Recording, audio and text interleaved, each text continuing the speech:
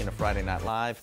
Dan, we've had our eye on that Claremore offense. Yeah, they're having a dream season. They're 6-0 going into tonight. 6 wins feels like it's been the cap over the past few years. They're trying to break through and get win number 7. The Zebras hosting Edison, who really held their own in this one. Claremore quarterback Braxton Etheridge, though, he is a cannon and he's not afraid to show it off. A deep ball on the near side to Gage Deckard, 60 yards behind the defense and in for the touchdown.